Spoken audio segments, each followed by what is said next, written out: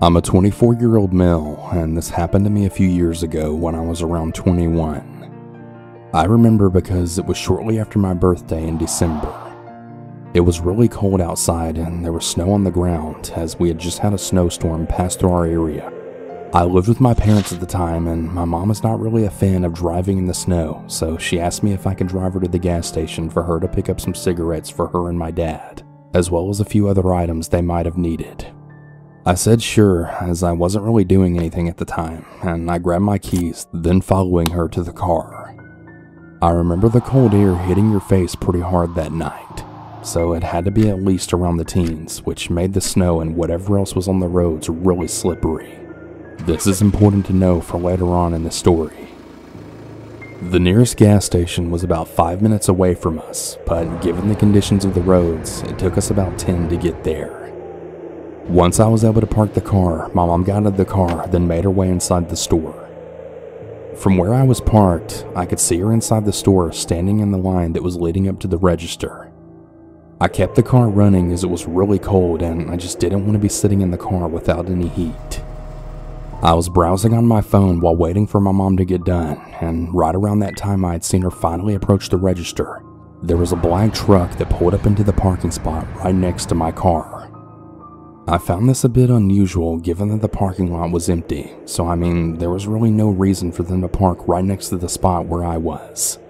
But I kinda just chalked it up to them wanting to be as close to the entrance as they could, given how cold it was that night. No one got out of the car at first, but I didn't even notice this until I looked up to see my mom walking out of the entrance back to the car. I glanced over to the truck's passenger side window, and I could just make out a figure sitting in the passenger seat, and they were facing in my direction. My mom opened the door, then got inside, before then asking me what I was looking at. I told her about the truck pulling up well over a few minutes ago around the same time that she approached the register, but that nobody had gotten out. She first chalked it up to maybe they were just waiting for someone inside the store to come out. But when I mentioned seeing a figure in the passenger side of the car looking towards our direction, she then began to sense why I was so spooked out by it.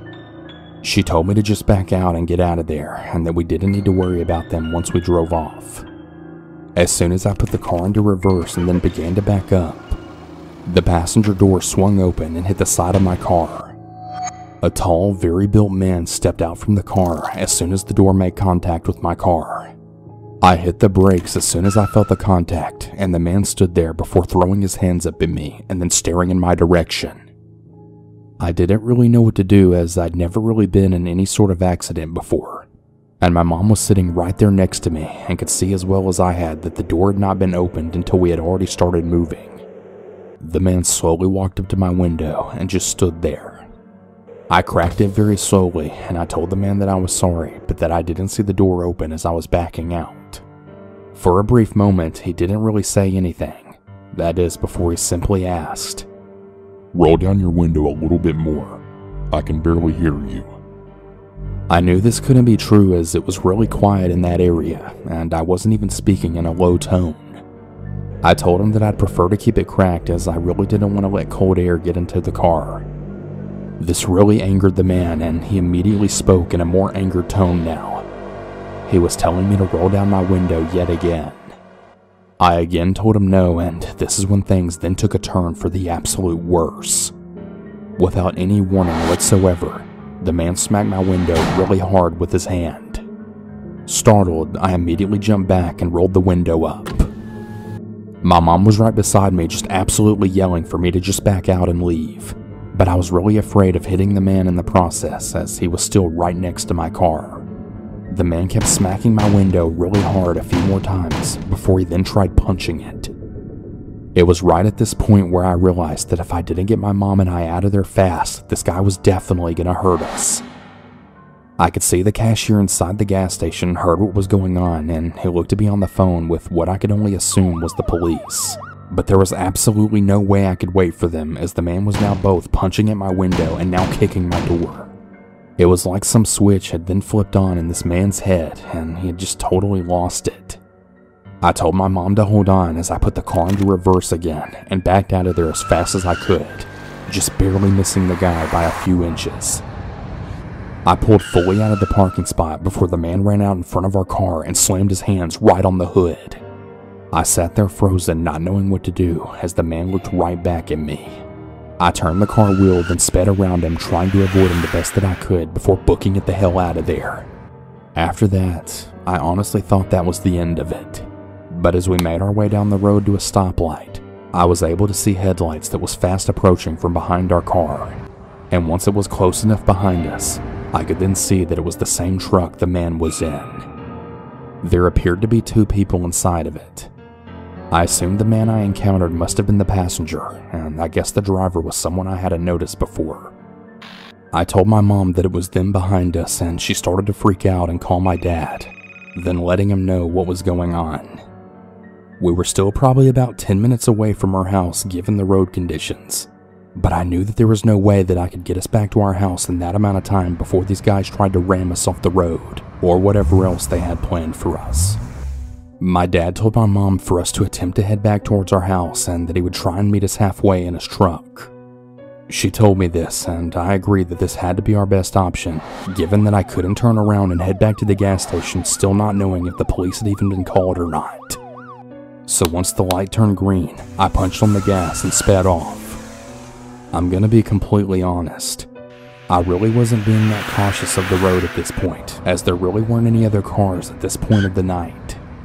There were a few times where the car slid from the ice on the road, and I knew that it would only take one turn of the wheel to lose control, but I wasn't going to slow down and let these guys catch up to us. After about a few minutes of driving, we were able to see headlights right in front of us on the other side of the road. I was thinking that it had to be my father, and as we got a little closer, we were able to make out his truck beyond the lights. Very surprisingly, the truck was still behind us, still keeping pace with me given the road conditions. I could see my father cut across a midsection of the roads and then stop shortly off the side of the road. I started to slow down right as we approached and then pulled off to the side of the road, the truck still following me. As I came to a stop, the same man from before that was in the passenger seat hopped out of the car, then started making his way to our car. He never opened his door, but before he could step out, both of the men stopped dead in their tracks at the sound of my father's voice. I suggest that both of you hop back in that car and drive right on out of here before I put a bullet in the both of you. I could see my dad walking out into the light, radiating from both his and my headlights. He had his 9mm pistol pulled and aimed right at the man's head as he stood right next to my car. I pretty much just watched as both of the men just stood there for a brief moment as my dad slowly inched his way towards them.